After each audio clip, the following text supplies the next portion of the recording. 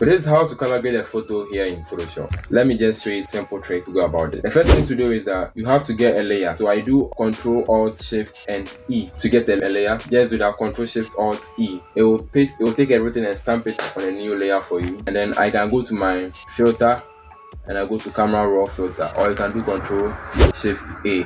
I have that, and it will take me back to camera raw. Almost done. Good. Now once we are here, this is what we are starting with.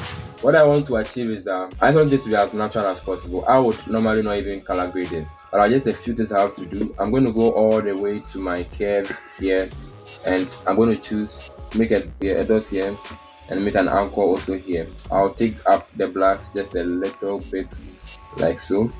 Awesome. Bring down the white just a little bit as well, and just take up the shadows just a little bit. I click on the eye, I look at before and after, and you're not really seeing the effect so much, but you will very soon. I go to the, make sure you click on yellows here, and I'm going to add, so this is yellow and blues. Take away blues, you're adding yellow. Take away yellows, you're adding blue.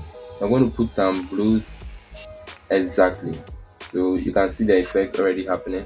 This is before and after. I put some blues in a very dark part of the photo. Yeah, just a little blues, and then I'm going to put some warm at the opposite side. Very good, and this makes the picture very warmish looking like that. Yeah, I know. It's kind of my style. And I'm going to go to the color mixer. I'm going to go all the way to luminance, and I'll start to check where it's affecting. It's not really affecting anything, is it? Take it down. Purples, not affecting. Take it down.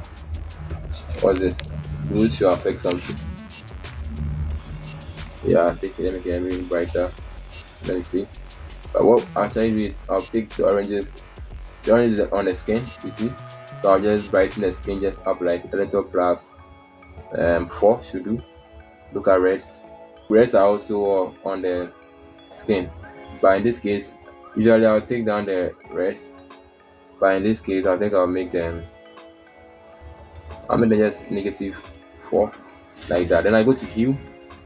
If I go to hue, I'll bring down my, let me see the oranges.